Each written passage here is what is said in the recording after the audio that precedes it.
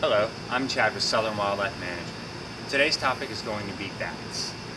Now, the sign to look for to know whether or not you have bats, and sometimes even when people have bats, they do not even see these signs depending on what area they're getting in. But the first one is the guano buildup.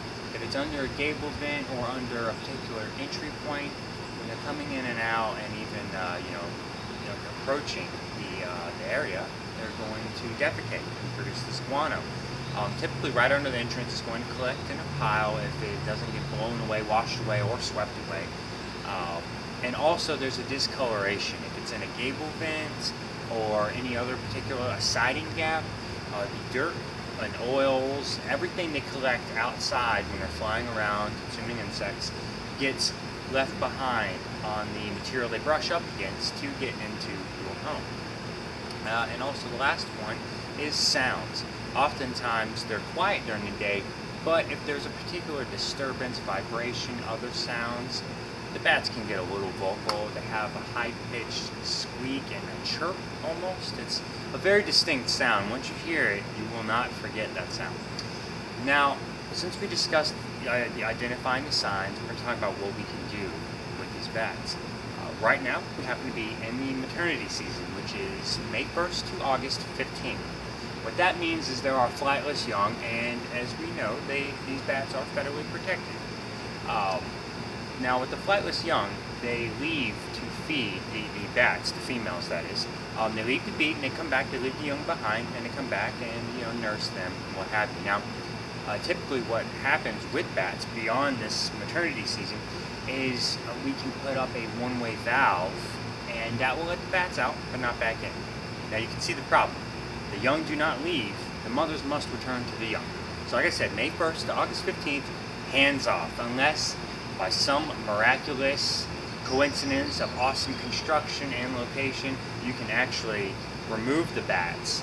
But it's just typically best to not even do anything with them. Don't lay any hands on them, leave them be. They're pretty fragile, and they're really good for the environment. Now, talking about good for the environment, it's especially good for us because they deal with insect control, and what is one of the #1 killers of people and disease vectors are mosquitoes. They actually are responsible for about 700,000 human deaths a year. Now, of course, those all aren't in North America, mind you, even a small fraction, but with that said, mosquitoes still transmit a bunch of bad things we want nothing to do with, and bats eat a ton of them. Also, the guano does happen to be good fertilizer, so if it does collect outside your house, feel free, let it get some air, dry up a little bit. Feel free to, mix that up in the soil. Just don't grind it up and get that particulate in the air, because that's not good for anybody. You don't want to be breathing in feces. I don't.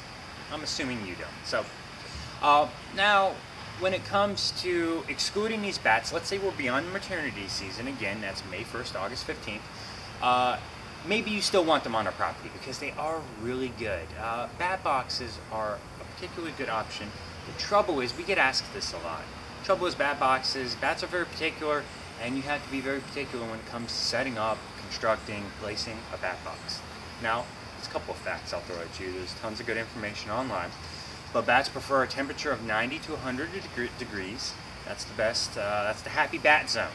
Now, and it has to be facing south to southeast. That has to do with sun exposure, a few other factors, I'm sure, and ideally 6 hours of sun exposure. Anything more than that, given Georgia's particularly warm summers, can be a little too hot for them. Anything less may be a little cool for the young ones and for the smaller bats.